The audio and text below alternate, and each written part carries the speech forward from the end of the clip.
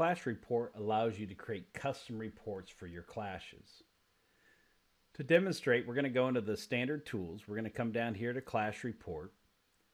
Inside here, I've already got one set up, but we can customize our own report. We're going to select this Summary Clash Views. We're going to expand this out so you can see all the different groupings that I have. So I'm going to go ahead and just grab a couple of these. So let's go in here and let's just grab one of these in here, this one, and then we'll do one out of this.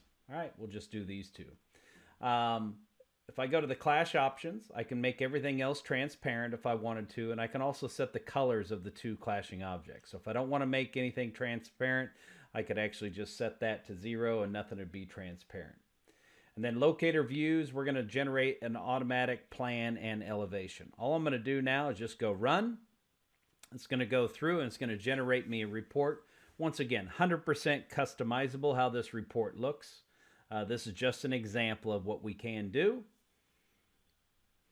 And this is finishing up, and it's going to create me a PDF report that I could save out as an Excel spreadsheet if I wanted to. So here you can see it's showing me where this, its elevation, its plan view, gives you a detail of the clash itself. And then here's the next one here showing me the detail of the clash.